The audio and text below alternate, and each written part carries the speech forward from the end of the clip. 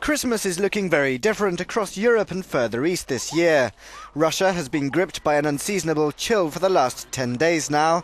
Eastern Siberia plunged as low as -50, while in Moscow it was a somewhat more modest -20.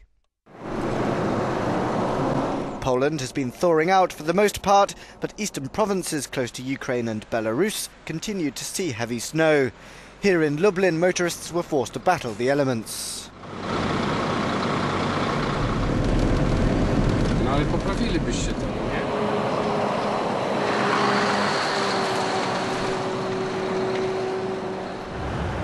There was no need to wrap up warm for beach lovers in the south of France, though.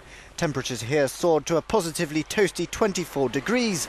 No luck then for those dreaming of a white Christmas.